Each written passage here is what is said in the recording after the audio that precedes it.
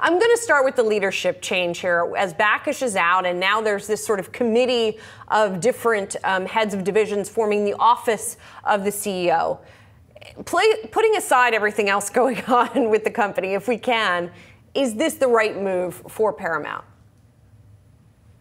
Thanks for having me. And really, there is so much to pay attention to. It's hard to really focus on one piece without looking at the others. And definitely the timing around the CEO transition is certainly interesting, as of course raises the question, is this what is best to make sure that M&A will be completed, as it is very evident that the Redstone family is looking to cash out and make a deal. And this could potentially weigh on whether or not we will see a deal be made by this Friday when those 30-day exclusivity period with Skydance comes to a close. But just looking at the business fundamentals, M&A aside, Paramount has been facing a variety of challenges over the last few years. It's trying to find the best way to stabilize its traditional linear TV business while also make the pivot to streaming. And there are definitely some positive signs in streaming. If we look at those operating results, it's trimming losses for Paramount Plus. It's continuing to see subscriber growth. There are definitely some things going in the right direction there. But whoever does ultimately get in that CEO seat, as you mentioned, the 3 executives are currently there now,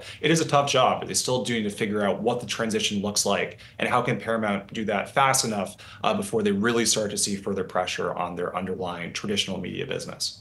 I'm interested, Jamie, though, this deal between Paramount and Skydance, as you noted, exclusive talks until May 3rd. I mean, bottom line, Jamie, as you look at it, do you think that deal does get done? You know, at this point, it is really tough to say, because on the one hand, there are definitely some advantages to controlling voting shareholders right now. But at the same time, there's been a lot of pushback from regular shareholders here too, and looking at ways in which this might not be the deal which they envision for Paramount. Because also, if we look at this, if Skydance is able to ultimately get this through, it does definitely create a powerhouse in terms of studio capabilities. It doesn't fully address some of the challenges facing the linear parts of that business, though, and a lot of those challenges will persist. And while certainly the balance sheet might be in a more stable position, there's not necessarily a clear plan as to what the best way is to address those underlying issues. So we could see a deal, but there definitely does still seem to be a lot of discussion going on at the 11th hour here. And Jamie, what do you think is the best outcome for shareholders?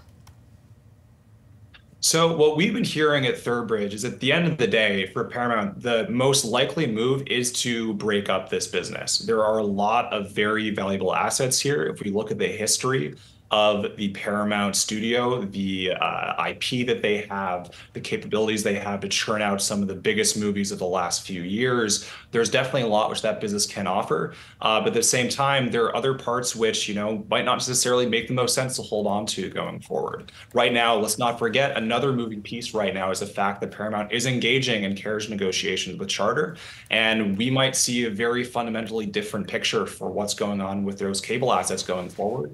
And there might be a future where Paramount should try to really just not rely as much on some of those tier 2 cable properties, which might not be able to gain distribution or ad dollars going forward. So what we're hearing is that we could see a bit more of a breaking up of this company to really realize the true potential of different parts of that business. The question, of course, though, is who's going to manage the more challenging parts of that media portfolio, which are not necessarily what everyone wants to pick up right now. And Jamie, get you out on this. This is all against the backdrop of a much tougher regulatory environment. I'm just curious, if a deal got done, what kind of regulatory risks do you think, Jamie, there'd be here?